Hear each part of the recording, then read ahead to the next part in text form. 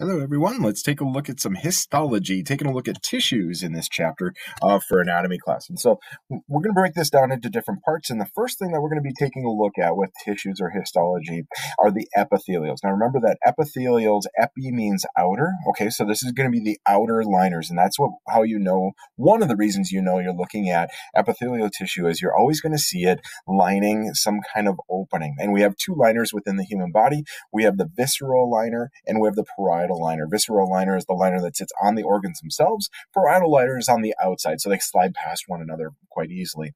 So another thing that we're going to be seeing about epithelium, not only is it lining and opening, but you're going to see that the cells are tightly packed. There's no fibers or anything, very tightly packed cells in there, no vascular tissue whatsoever, no fibers, and no space, what we'll call matrix. And you'll learn that later on when we talk about the connective tissues. So let's take a look at the epithelium. And we're going to be taking a look at essentially 8 different types. And one of the first things when we see these big scary terms like simple, squamous, epithelium, we're going to break down the terminology, the verbiage of anatomy itself. Simple refers to how many cell layers. And so here we're seeing just one single cell layer, okay? It's only one cell layer thick, so it's very, very thin, about half the thickness of a piece of paper, in fact. Squamous refers to a type of cell that would just be a box shape. And so that's what we're seeing here. Here's my opening. So know it's epithelials. It is one cell layer thick, and I see that it's a flattened horizontal rectangle, if you will, of a cell. And so that's going to be a squamous layer. Now, since it's so thin, it's not going to be protecting you. What it's there for is absorption. And so what we would find, for an example of where we'd find simple squamous epithelium, would be lining the air sacs of the lungs, okay, what we call alveoli. And so the air sacs of the lungs is responsible for all this gas exchange back and forth. And so that's a location for the simple squamous epithelium.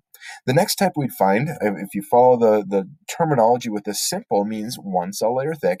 It's epithelium, so I see these openings, and now I see, instead of these flattened stacks, these rectangles, I see little cubes. And so if you look in, they're just little squares, little cube-like things that are found all scattered throughout. Where we're looking inside is in the kidney itself. They're little tubules of the kidney. So the kidney itself is extracting all the urine out, and so the urine is actually going into these little tubules, and they're going out into the bigger collection system. So simple cuboidal just refers to the shape of those, and where we would find them is found in the kidney tubules. Okay, now here we're seeing a really close-up view.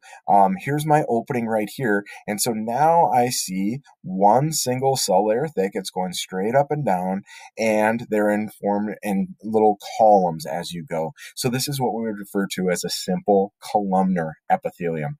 Now, what we'll see is also these cells right here that are in the process of excreting into the opening. And so what I said excreting, I should have said secreting into the opening. That's called mucus, okay? So the cells making the mucus, that wonderful slippery substance that allows things to move through this opening, those cells themselves making the mucus are referred to as goblet cells because it looks like a wine glass or a goblet. Okay, so these are the things that tell me I'm looking for a simple, or looking at a simple columnar epithelial tissue. Where this is going to be lining is kind of the digestive tract, like your esophagus, small intestine, and so on. So it's going to be a little bit of protection here, but it's making the mucus to help slide things through and allowing for that opening to move things through. Now, if I look even closer here, this isn't the best of all pictures. Just ignore the little cilia. Cilia are little hair-like things that move things through. But what I'm looking for is, here's a cell, and it's kind of weird shaped. It's straight up and down, kind of like columnar, but it is kind of wide at the top and really narrow at the bottom. Or maybe there's a couple cells down here separating the outer layer from the inner layer. So this is what we refer to as pseudo-stratified columnar epithelium. Now, columnar, it is columnar in nature. It's straight up and down, but it's pseudo-stratified. Pseudo meaning false, stratified meaning layered. So here we see that there are some areas, I don't know if you can see that line as well as I can, but I see that there's one cell here, but here's actually a couple of cells. Okay, this one is kind of wavy. It kind of goes this way as I outline it. It's going straight up and down, but it does have these little wiggles to it, kind of narrow at the top, wide at the bottom. Some of them go all the way down to the basement membrane, and some of them don't. So that's what we would call pseudostratified. Now, where we would find these, rather than lining the esophagus for food, we're looking at something that lines your respiratory system, like your trachea, your windpipe. And I see that we do have goblet cells, so we do have to have mucus there as well. So just some examples of where we'd find them. How you know the difference is the big goal for this. And then we move on to this tissues that are layered. Okay, here we're looking at the entire layer. Ignore all these. These are little baby cells. They're going to be growing up and maturing. But we're looking at these layers out here. These are definitely layers, so we refer to them as stratified. Now, again, we see the term squamous. That means that there's going to be kind of flattened stacks. They're going to be more rectangular in nature, and it is some stratified squamous epithelium. Now, this layer actually has a dark outer layer called keratin with a K, Keratin. That's a waterproofing layer. So in seeing that darkened layer, then I know we're looking at the skin. So I have keratinized stratified squamous here. That lines the skin, and certainly it's going to be thicker in those areas where we need to resist abrasion, okay? So on the palms of our hands, the soles of our feet, and so on. You don't have as much stratified squamous epithelium, the keratinized kind, in really thin areas, like right at the base of your neck, the inside of your elbow and armpit, elbow pit, I'll call it. Those areas are very sensitive in nature. They don't have as much abrasion resisting characteristics. Now we see here a close up here again are the little baby cells, but if I'm looking to the outside, here I see that it is flattened stacks again. So this is stratified squamous epithelium, but I don't see that dark layer that I saw here. So it's non-keratinized. That means that this tissue needs to remain moist. And so we're looking on the insides of the cheek, maybe the walls of the vagina and so on. Those are areas that the cells are just going to slough off to protect versus being waterproofed. Okay, this would be non-keratinized stratified squamous.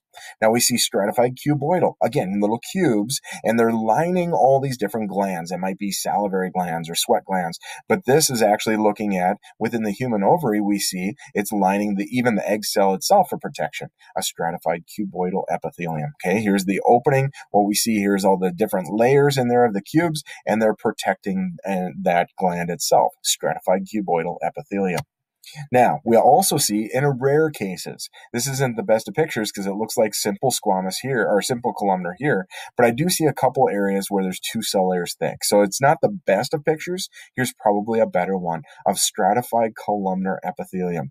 Now, I said it's kind of rare because we only find it in a couple places in the body, maybe the pink little conjunctiva of the eyes, or where the esophagus goes down and joins up with the stomach in what we call the cardiac sphincter. So that's a little special layer of tissue, a little bit more resistance in there. That's where we would find 2 examples where we'd find stratified columnar. It is still straight up and down. I see 2 cells stacked on top of one another. Remember when we saw pseudo-stratified, they're all different shapes and kind of really large at the top and narrow at the base or whatever. Here we're seeing that they are 2 straight up and down rectangles just stacked on top of one another. Stratified columnar epithelium. Now, the last one that we'll have with the visuals of this is what we refer to as transitional or stratified transitional. It looks a little cuboidal up here, but down here it's going to be more flattened stacks. It looks more squamous. And the reason for that is this is lining kind of a stretchy organ, like the urinary bladder. You think about it, as it fills up, it's going to be stretched out more and more, and so it looks more down, this area looks more squamous. When it's relaxed, it's going to be a little bit more cuboidal in shape. Now, here's how you tell the difference. Look for the varying thicknesses. When we saw the cuboidals, they were the same thickness all the way throughout. You find your opening, you saw the same differences. But here, we see that it has peaks and valleys in transitional. This is also be lining things like the umbilical cord and so on. So you look for the varying thicknesses. That tells us it's there. And incidentally, this is how the brain knows that the urinary bladder is getting full for that sensation of having to pee, is because there's actually little sensors dictating how stretched this organ is. So you have a little feedback mechanism that way. Now, other types of epithelial tissue, even though it sounds weird to refer to endothelium as an epithelial type of tissue, endothelium is just a little bit on the inside that's responsible for making even more mucus. It's going to be more kind of deeper layers of the skin. It's still lining the opening, but it's skin layers. We have other layers called serous layers, and these are layers that are going to be providing more moisture versus mucus. So, kind of the lung cavities and so on.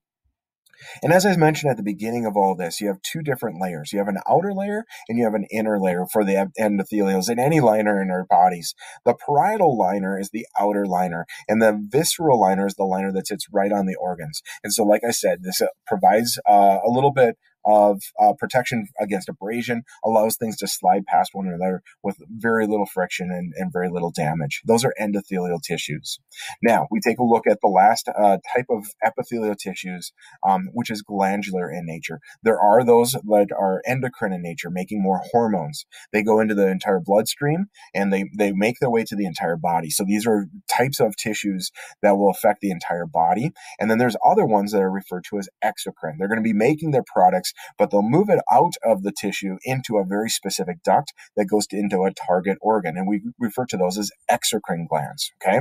Those types fall into three categories: apocrine, which is the ones that are going to just fill up and overflow. And as they overflow, they'll bring subfragments with them. So an example of that would be mammary glands with lactations and so on. So there's the hormones that go in there. There's also going to be antibodies and nutrients and everything that go with their products. Another type of exocrine gland is going to be the holocrine gland. Holocrine gland is going to be the one that fills up and ruptures. Very violent. Think about, kind of the holo nature is one that's going to be more violent and explosive in nature. And so like an acne gland, what are technically called sebaceous oil glands, types of oil glands, they're going to fill up and rupture or pop. And so like acne is a good enough example for that. The last type is going to be merocrine in nature. Now, merocrine means that it actually requires energy to move that substance out of it. So this is going to be, for example, like a sweat gland or a salivary gland, something that actually requires energy to move those products out of the cell. So exocytosis means it makes a little bag around it, a little vesicle around whatever the substance is, and it moves that substance to the cell membrane, opens up the membrane, pushes the contents to the outside, and closes the membrane again. That process uses energy. And so who knew? The process of sweating itself is actually its own workout. It burns energy. Same thing with saliva. The fact that you're thinking about that food and drooling, I don't know if I call it a workout, but it is requiring some energy to go with there. So think about some different examples. For this section on the test, you don't identify it visibly because those cells aren't actually physically doing them, but we're going to be describing those a little bit and then giving examples. So come up with the three different types of exocrine glands, think about how they move their substances, and some examples of where we would find them. Okay, so that concludes the beginning portions when we're taking a look at just the exocrine glands in general, and then we'll be moving on into the next phase, which is going to be the endocrine glands and so on.